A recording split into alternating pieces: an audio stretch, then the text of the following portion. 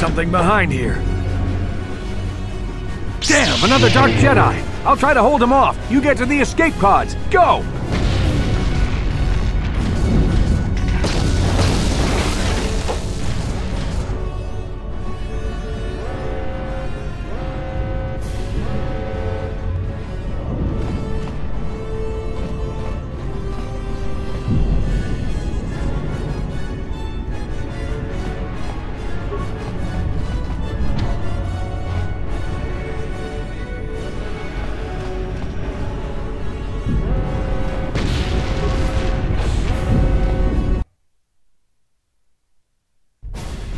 This is Carthonasi on your personal communicator.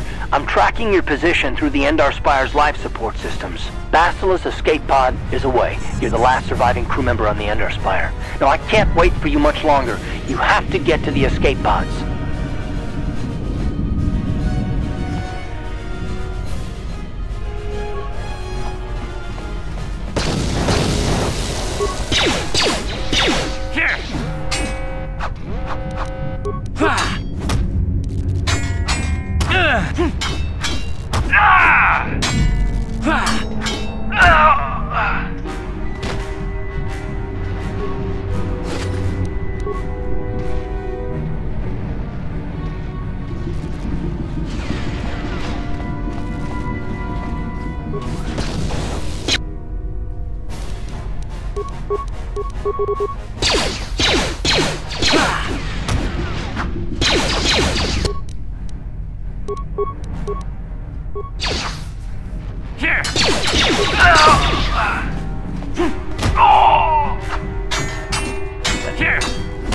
Be careful. There's a whole squad of Sith troopers on the other side of that door. You need to find some way to thin their numbers. You could reprogram the damaged assault droid to help you, if you have enough repair parts. Or you could use computer spikes to slice into the terminal and use the Endar Spire's security systems against the Sith.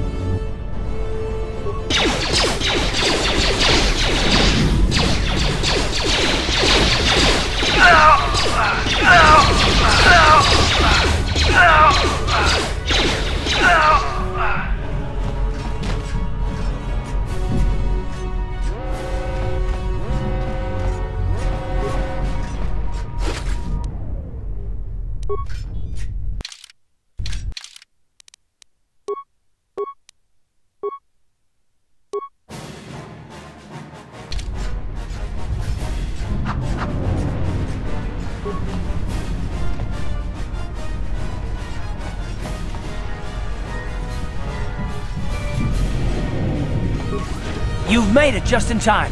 There's only one active escape pod left. Come on, we can hide out on the planet below. I'm a soldier with the Republic, like you. We're the last two crew members left on the Endar Spire. Bastila's escape pod's already gone, so there's no reason for us to stick around here and get shot by the Sith. Now, come on. There'll be time for questions later.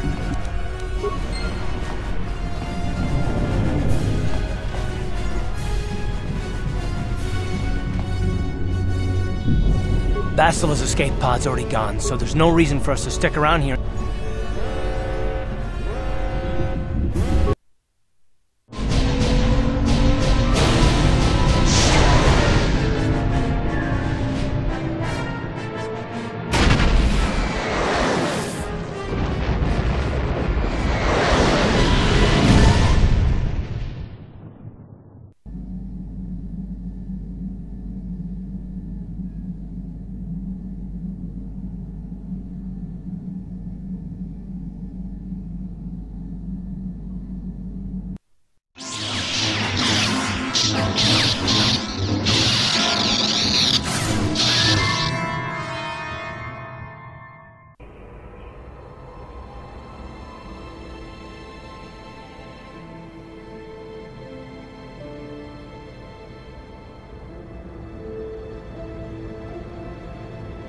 Good to see you up instead of thrashing about in your sleep. You must have been having one hell of a nightmare. I was wondering if you were ever going to wake up. I'm Karth, one of the Republic soldiers from the Endar Spire. I was with you in the escape pod. Do you remember?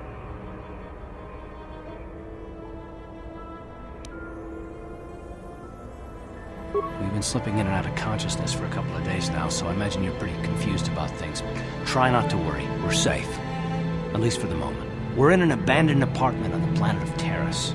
We were banged up pretty bad when our escape pod crashed, but luckily I wasn't seriously hurt. I was able to drag you away from our crash site and all the confusion, and I stumbled into this abandoned apartment.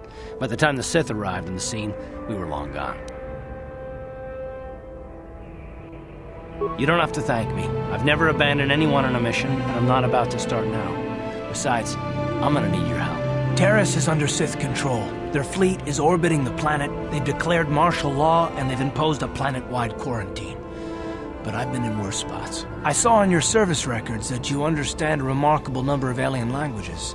That's pretty rare in a raw recruit, but it should come in handy while we're stranded on a foreign world. There is no way the Republic will be able to get anyone through the Sith blockade to help us. If we're gonna find Bastila and get off this planet, we can't rely on anybody but ourselves. That smack to your head did more damage than I thought. Bastila's a Jedi. She was with the strike team that killed Darth Revan, Malak's Sith Master. Bastila's the key to the whole Republic war effort. The Sith must have found out that she was on the Endar Spire and set an ambush for us in this system. I believe Bastila was on one of the escape pods that crashed down here in Taris. For the sake of the Republic war effort, we have to try and find her.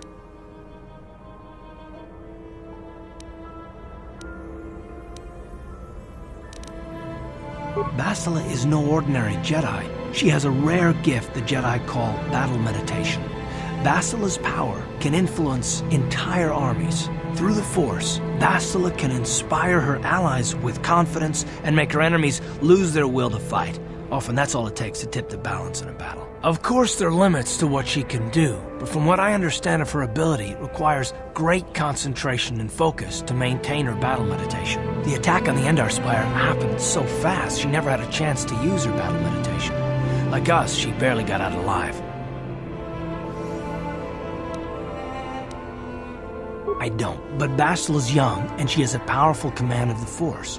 We survived the crash landing, so I'm willing to bet that she may have too. Besides, what's the alternative? I mean, if she's dead, then no one can stop Malak and his Sith from wiping out the Republic, and I'd rather operate on the assumption that she survived.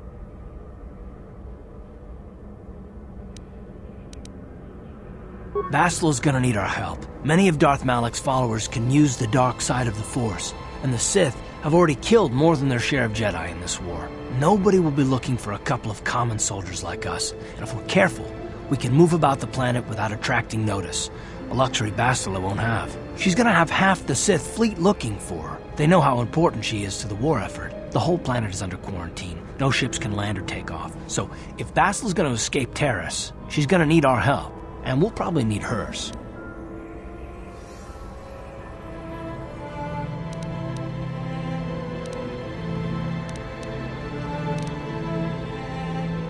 While you were out, I did some scouting around. There are reports of a couple of escape pods crashing down into the Undercity. It's probably a good place to start. But the Undercity's a dangerous place. We don't want to go there unprepared, and it won't do Bastila any good if we go and get ourselves killed.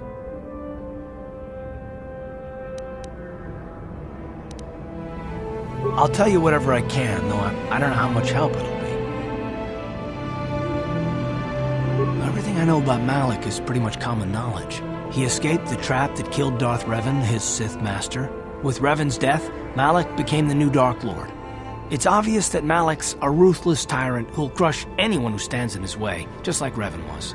Experience has shown that the Sith won't stop until the Republic lies in ruins. Malak and his Sith don't respect anything except raw, brutal power. It's hard to imagine how someone who used to be a Jedi could become such a monster.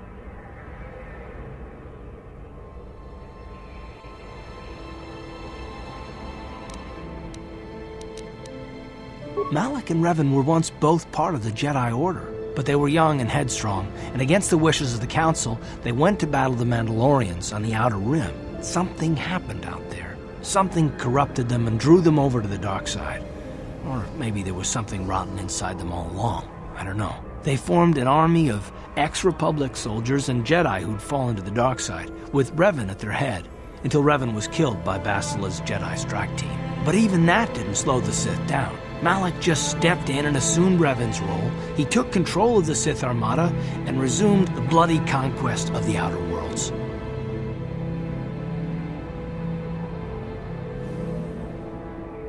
I'll tell you whatever I can. Taris was once a magnificent planet-wide metropolis of towering skyscrapers. But that was a long time ago. The upper city where the rich citizens live is still pretty safe. If it wasn't for the Sith occupation and the planet-wide quarantine, it might not even be a bad place to live. But farther down, things have degenerated. The lower city is nothing but a slum overrun by swoop bike gangs, waging a never-ending war for control. And the undercity is...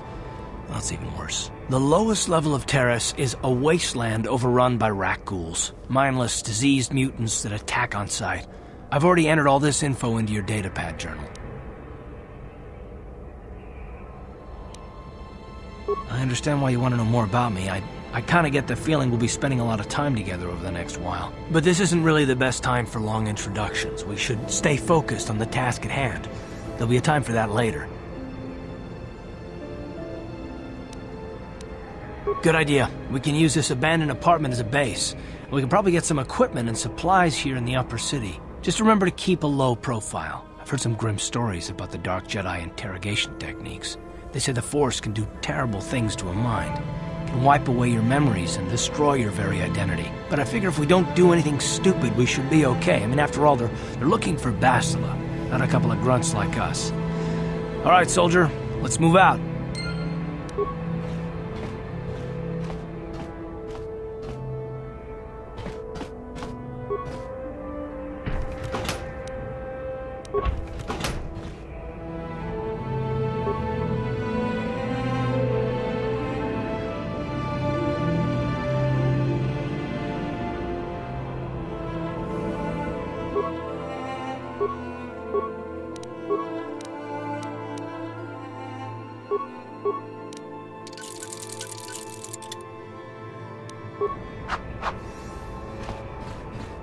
Yes, what's on your mind? Me? Well, I've been a star pilot for the Republic for years. Seen more than my share of wars. I fought in the Mandalorian Wars before all this started. But with all that, I've never experienced anything like the slaughter these Sith animals can unleash. Not even the Mandalorians were that senseless. My homeworld was one of the first planets to fall to Malak's fleet. The Sith bombed it into submission, and there wasn't a damn thing our Republic forces could do to stop them.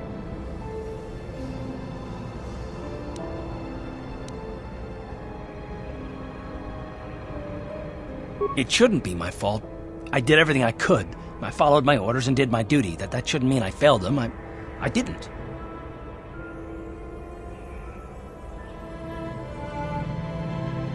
Yeah, no, that's not what I mean. I'm sorry, I'm not making much sense, am I? You probably mean well with your questions. I'm just not accustomed to talking about my past very much. At all, actually. I'm more used to taking action, keeping my mind focused on the business at hand. So let's just do that. If you have more questions, ask them later. Yes, what's on your mind? Taris? Well, the planet's all one big city, but its golden years are long past, and things have gotten worse since the Sith occupied it. From what I hear, the wealthy live on the tops of all the tall towers, and if you're poor, you live down in the shadows, and it gets worse the lower you go. Well, that's all I can think of, at any rate. You got it.